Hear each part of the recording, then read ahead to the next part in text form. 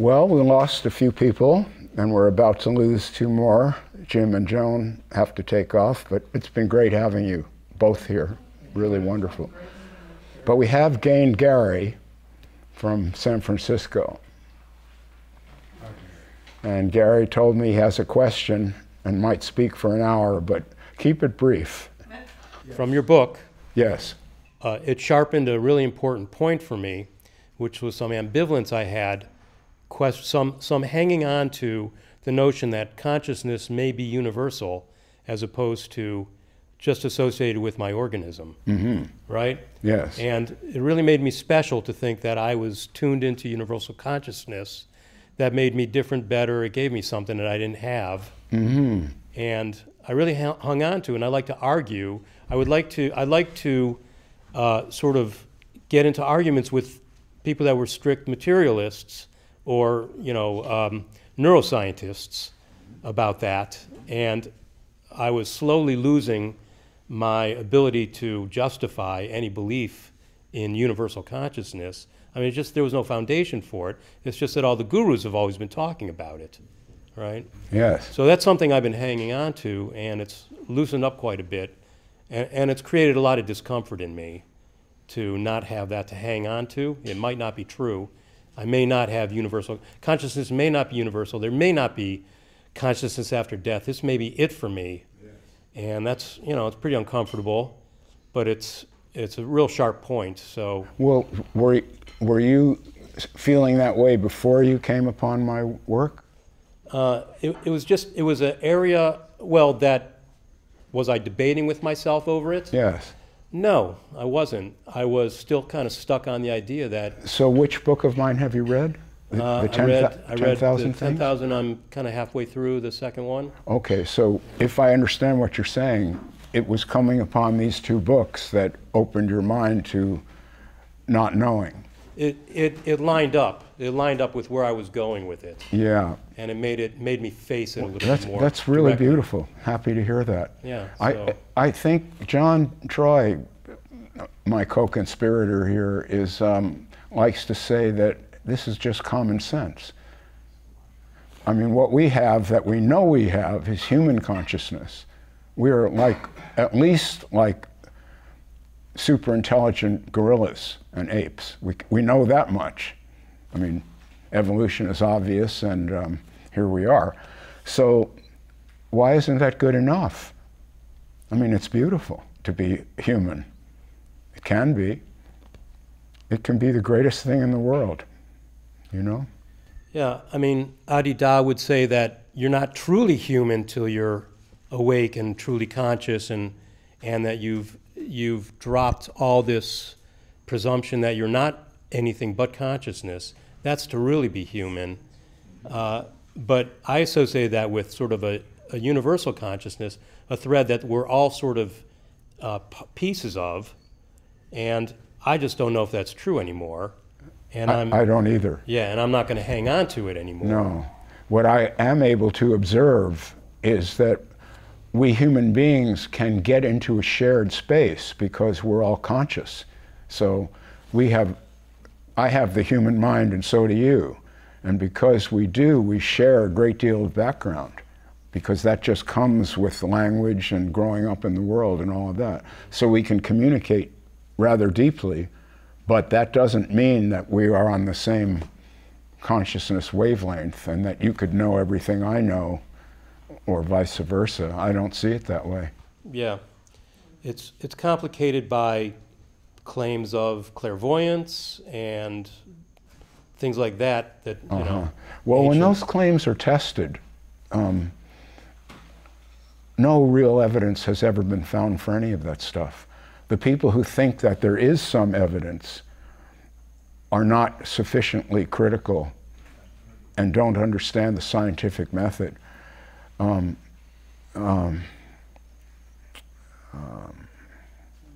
Stories, we all have them, but a story proves nothing. It's one person's experience.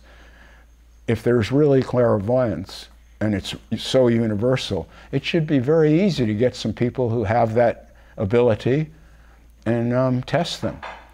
And when those tests have been run, what happens is the clairvoyant claimants end up saying that the test wasn't any good. And the conditions got in their way, and there's too many doubting people in the room, or whatever it is, and this requires a level of faith. I got at this in the 10,000 Things with a chapter on astrology, which you have read. Yeah, and that wasn't new to me. I knew that stuff. Some people hate this idea, but it's a scientific fact, and it has been demonstrated. Astrology is no more accurate in making predictions than throwing dice or flipping a coin. That's exactly how well it works, just like a random guess. And even when that evidence is shown to people, they won't believe it. So my question to you is, what is there about my writing, I really want to know, that moved you when you had all this other reading and believing in that? What ended that? What was it that I said that ended that? Well, your boldness of stating it is one thing, because nobody wants to say it. And that was sort of where, kind of where I was moving to. So it was sort of the right time to read that. So kind of giving me permission to try it out. You follow? As a point of view. Oh, I like hearing this. Yeah, and to challenge my presumptions that there was a lot of attachment to, egoic attachment. I believe this, and that gives me some substance, that kind of egoity. And it's just another thing to disassemble that, it's not, it's not true. I don't know if it's true or not. It's just it's unfalsifiable. I don't either. If it's not falsifiable, I have no interest in the question. Because if it's not falsifiable, then it's just belief. Right. So what came out of all of that for me was I've stopped arguing. You mean with others? Yeah. I now just, here's what I know. Here's my, realization, if you want to call it that, and it doesn't matter if you agree. I don't have to explain or, I don't have to prove it, and you're free to criticize and bounce off of it, but I really have no interest in converting you or showing you I'm right. That's pretty much where I'm at with it too, Gary. Yeah. I mean, I don't know that much. I know a few things, and I have a point of view, willing to express it, but if somebody won't salute, fine by me, I don't care. Right. So I find there's a lot of people telling you how it is. Yeah. Well, it's like this. And it's like, come on. It's not like that any more than we're a universal consciousness is the way it is. It's unfalsifiable. That's what people come at me with, and I... Yeah, well, there are ultimate questions that cannot be answered by human beings. This is what I say. We have primate intelligence, and primate intelligence evolved to survive on the African steppes, not to know the secrets of the universe. That's a presumption. It's an outrageous presumption, really, for an evolved gorilla to imagine that it can figure out what's going on this planet. It's an amazing presumption. Yeah. I've given it up for Lent. Yeah. And what's really interesting is we also find that we're not very, our intuition about reality is really wrong in many ways. It's not even capable of understanding things like quantum mechanics. Well, okay, so that's another very good point. Our intuition and our perceptions evolved in the same way, I'm saying, to serve animal survival under certain conditions. And people like to trust their intuition, but intuition actually evolved to serve certain purposes but not to see the big picture. Intuition is about survival and reproduction, not seeing the big picture. And that's what I mean. This is what I call the face of human limitation, seeing the face of human limitation. When you first see that, I say, it comes as a tremendous relief. You see human limitation, and it lets you off the hook. Yeah, like one's own realization of their ignorance, the unbelievable depth of their ignorance, the total ignorance really is really what it comes down to. It's like, well, I can give it up then. I don't have to hold on to any feeling of knowing anything. Right, right. And that's very freeing. That's Gives you a lot more attention and energy for other things. exactly. Really. That's how I feel. When I say I feel free, that's what I mean. I don't have to hold on to anything. All of this can just flow through me. I don't have to decide what it is, what isn't, where it's coming from, where it's headed. It's not really, it's above my pay grade. Yeah, it's nice. It's giving me goosebumps thinking about it right now. Yeah, good. Yeah. Well, thank you. Great contribution. Yeah, thanks. You're going to be in the movie.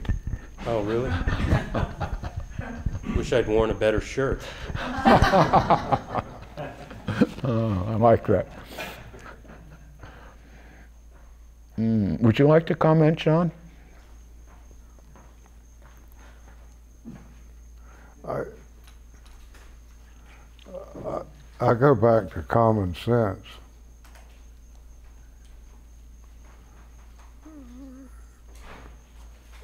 It seems like when common sense is spoken, it makes sense. Just little things point out. A lot of common sense is shared with wit. And the comedian George Carlin, is that his name? The comedian who would just say common sense things and just crack people up. Just, to me, when I read the 10,000 Things,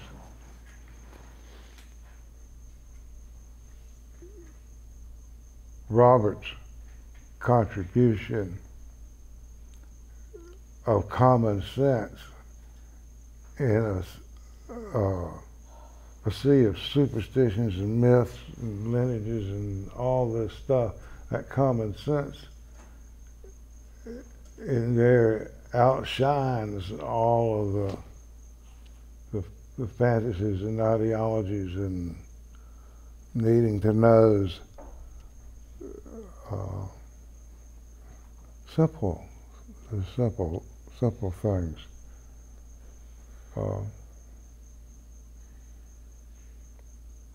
It's common sense that astrology is kind of made up stuff, or crystals aren't going to do a lot.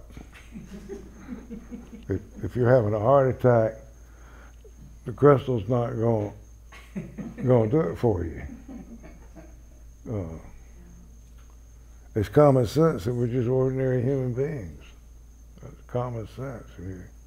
We're all in the same herd.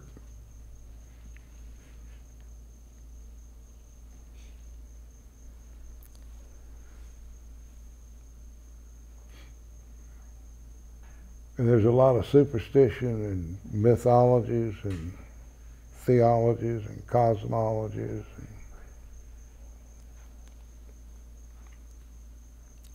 It's learned ignorance and gets fixed up in there, and it doesn't have anything to do with common sense. And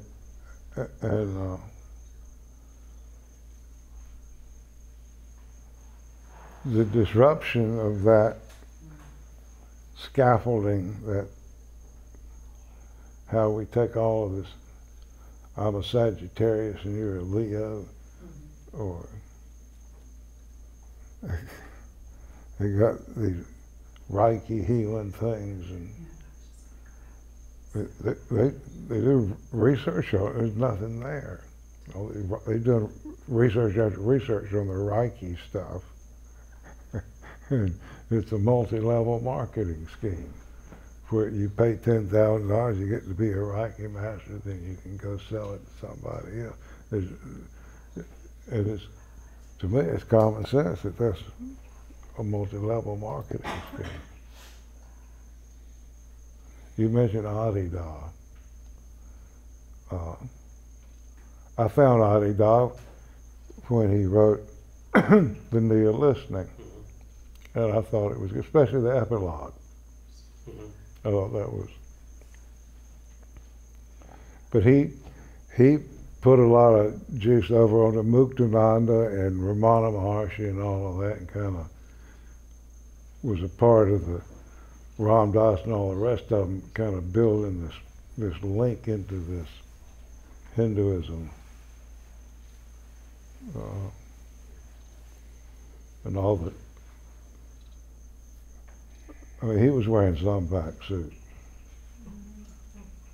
He wasn't Franklin anymore. He put on another suit and another suit. And then when that petered out, he come up with a whole nother kind of cosmology and a name and all of that. And changed his name every time, right? Change his rebrand. They call it rebranding. Rebranding. Yeah. Rebranding. If that brand's going down the tube, maybe I better rebrand. So from Bubba Freejohn to Da, these are a rebranding, and he's really just Franklin, Frank Jones, an ordinary guy. And I knew his biographer, Samuel Bonder, was a friend of mine. Samuel came to visit me one time, and he spilled his guts out to me on the whole thing. It was unbelievable. Whoa. There was a tiger that lived in a cage next door. We live out in the country. A tiger named Daisy. I told him about this Bengal tiger who was in this cage in the woods. You could go there and see the tiger. He went over to see the tiger, and he came back, and we've been talking about this kind of stuff. He confessed all the stuff that he really knew. He said, "You know that tiger? I found my courage. I'm walking away." Mm-hmm. Yeah, he has quite a story, Samuel Bonder. Yeah. So he's doing his own thing now. It's a little kind of similar kind of thing, but he's doing his own thing. But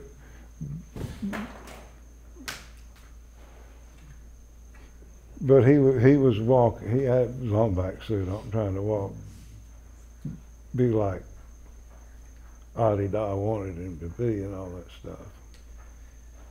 Yeah, his intention is to break the mold that Adida has set up that is so, goes back.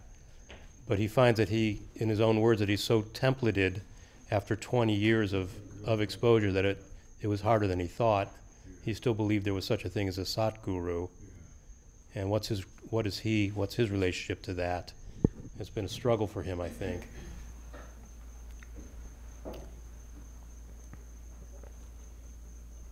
He knows better. Yes. He knows better. He saw. He got backstage.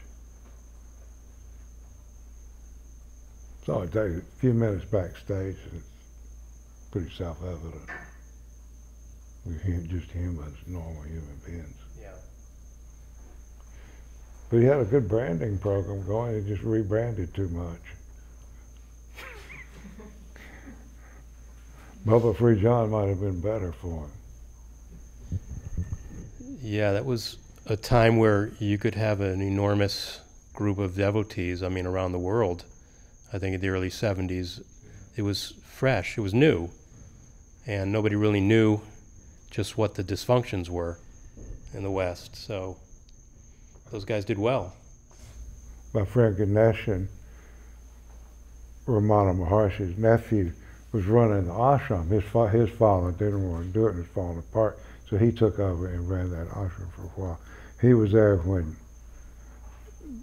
Adi Da came over there and did the film, and he was telling me how they were staging everything, and where it looked like he'd been in the cave a long time. He put the dust on it, and the theatrics of it all and everything. It was real funny. He was describing all that pretentiousness. And another one trying to use the touchstone of Ramana Maharshi like a lineage or something, and really put it out there. So he, along with Ram Dass and all those back, they all started this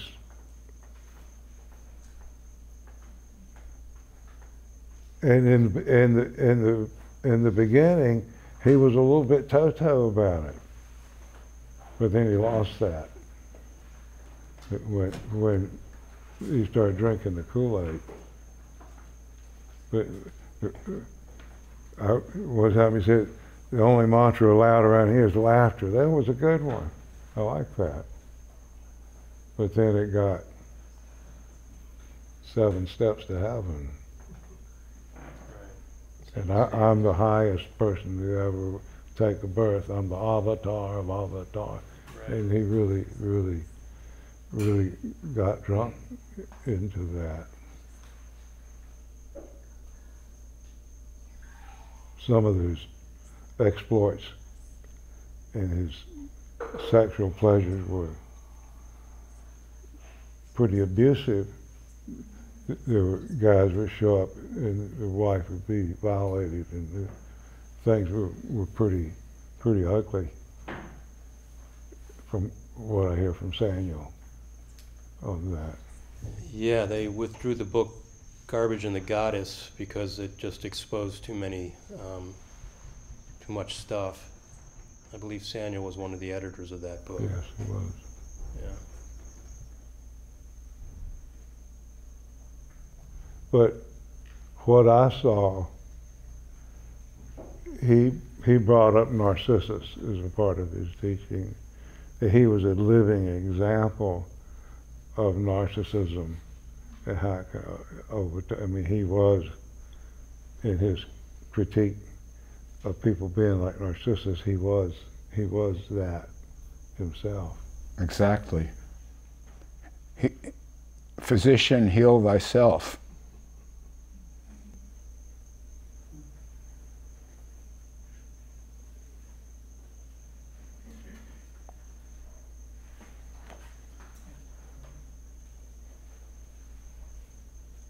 I never met him personally. I never met him.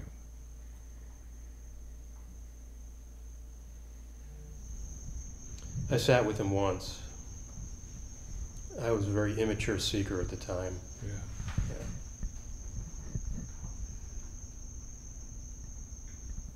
He would hypnotize people. Yeah.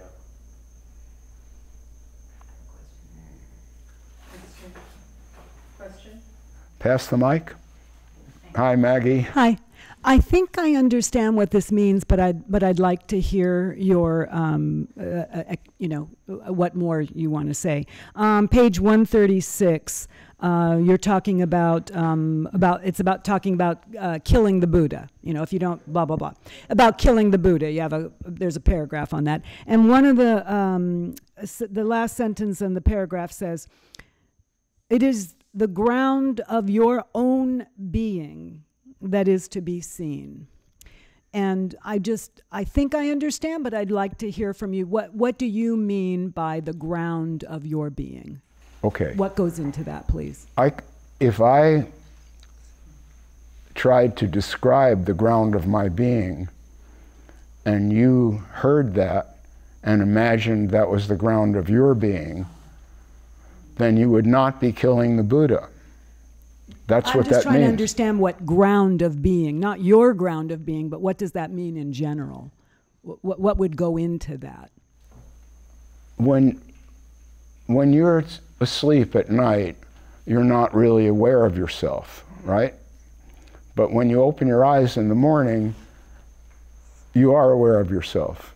The world is there and you're there in it, so to speak. Or it's in you is another way of looking at it. But in either case, all this is here, right? How do you deal with that? That's the ground of your being. Okay. Okay. Yes, rock bottom. How I deal with it, I don't care if I do have a headache. I've got to get up and get into the world. That's the ground of my being. The ground of my being I've been expressing for the last 7 days is, this is it. There is no improved future. This is it. You just have to be aware and deal with these moments one after another. Allow them to flow. Don't become attached. That's the ground of my being. But that doesn't mean that can be the ground of your... Yes, okay. We all have to have the ground of our own being, because the ground has to sustain you. That's why it's called the ground of being. It's where you... It's rock bottom. That's another word for it. What's your rock bottom? See, my rock bottom is, I know perfectly well that everything I care about is passing away and will be lost forever, including everything I've ever thought, felt, imagined, wrote, photographed. All that is just water over the dam, including my people I love, my friends, and eventually myself. That's the ground of my being. So since I know all that, I'm very attracted to being awake. As I was saying, when you're asleep, you don't know anything's going on, but when you wake in the morning. So this is kind of like that, but it's just on a different, slightly different plane. But I really don't want to sleep through this life. It's short enough. And I have found that even though there are some bitter pills to swallow along the way, if you're willing to swallow them, you get an awful lot of beautiful moments out of it. An awful lot. I get them every day.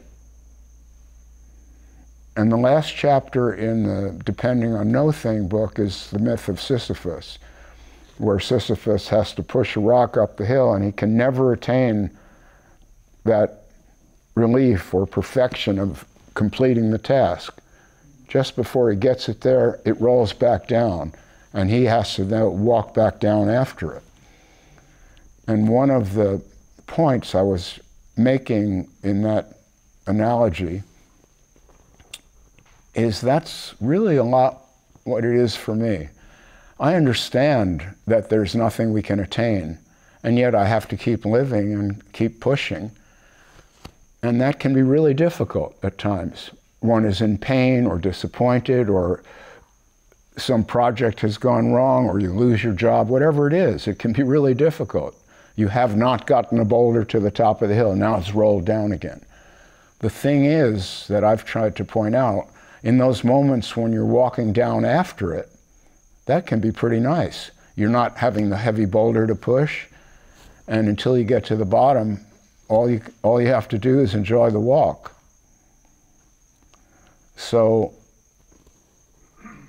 if you're willing to push, even though it's senseless, possibly, meaningless, and has no positive outcome, if you're just willing to do that, then maybe the other part of the trip when you're walking downhill is kind of fun. No more boulder to push, at least for now, and it's all groovy. So that's the ground of Robert's being. He knows he knows he is going to die, and he knows that in every moment, and couldn't forget it if he tried. Doesn't need any reminding. It's self-reminding. Doesn't need any practice. The knowing is the practice. the knowing that this situation here is entirely impermanent, every bit of it. There's not the least little bit that you can claw back and grasp and say, I won this game. It doesn't work that way, I say. I say it doesn't work that way. Someone may disagree. I'll be in heaven with Jesus. I know a lot of people do believe that. And if they do, then that's the ground of their being. Right? That's the story. I'm wondering if you can speak a little bit about Jung and like the process of individuation that Jungians talk about and how that relates to your understanding of awakening. Great question. The process of individuation, I just want to explain for those who don't know about Carl Jung. He imagined that living was a question of becoming more and more yourself. And he called that individuation, when you move out of the group mind and into the individual mind. Yes? Is that a fair statement? Yes. Mm-hmm. I think awakening and individuation, or the flowering of old age, all that's the same thing. It might happen to you when you're younger if you're very lucky. I think I was lucky in that way. But sooner or later, in a natural way, this is going to happen. And some people only get it on the deathbed, and then there are the real wretched ones who don't even get it on the deathbed, and they're terrified when they die. That's very harsh. But most people toward the end kind of sink into the understanding, yes, this is impermanent. I gave it a run. Here's my disappointments over here. Here's the things that made it sweet for me, and pretty much accept that everything has to end, and I'm tired anyway. I've heard a lot from dying people, and this isn't so bad.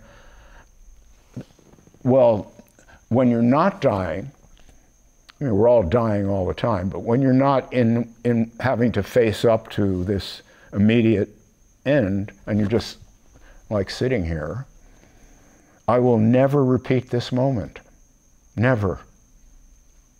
This isn't just something where different people could now take these positions and it would all be the same. No, it wouldn't. It's only because you're here that we're talking about Carl Jung. I know about him, but I wouldn't have brought it up. Yes? So Jung I both like and dislike. I like him because I think individuation's a great idea, and he had other good ideas. But I dislike him because he had a deeply religious streak, and he distorted certain questions. I quoted one in Depending on No Thing, where he said he could believe in God because why not? And that hadn't really been the question. He twisted the question so that he could give it a glib answer. I lose respect for that kind of reasoning. Not when an ordinary person has that reasoning, because he hasn't been trained to reason. But my God, this is like one of the most educated people on the planet at that time. And I've read his 21-volume collected works. I went to school at a Jungian academy for a while, so I do know the subject. And he was very iffy. Plenty of magical thinking mixed in with the good ideas, plus anti-Semitic, which never strikes me very nicely. And far too much love for Catholicism, Christianity. Not Catholicism, but Christianity. I don't like it. So it's hard for me to recommend Jung anymore, although I once did, you know. Mm-hmm. So let me just reiterate the individuation and awakening. What I feel is happening in me at this moment is a flower has opened, and the pollen is being scattered by the winds, and soon the flower will just, once the pollen is all scattered, then we know what happens to a flower. It just dries out, and Maybe someone will put me in her hope chest or something, dried out Robert, you know. But so this is that moment in my life, and that's why I'm taking all this quite, not seriously, but earnestly. I feel this is all very important. Maybe for you, but for me it certainly is, because this is an unrepeatable moment, and it's not here forever. It's going to pass very quickly. Very. So that is awake, and that is individuation, and that is an ordinary flowering of a human life that does not have to be striven for, because life is its own renunciation. If we just go with it, we're going to get wake-up calls. And so, see, I use the word awake, but that can be confusing because a lot of people use the word awake to mean enlightened, and enlightened in that classical sense of you're one with God and you're a cut above everyone else because you're enlightened and the masses will never be enlightened. And I don't see it that way. I meet a lot of ordinary people whom I do consider are awake, and they wouldn't know anything about this conversation, never heard of Carl Jung, doesn't know about any Krishnamurti, never heard of it. But I see what they're doing, and it looks great. Okay, so that's my take on it, on individuation. What you're looking at is a highly individuated human, but also just human. Mm-hmm. Gee, that could be good.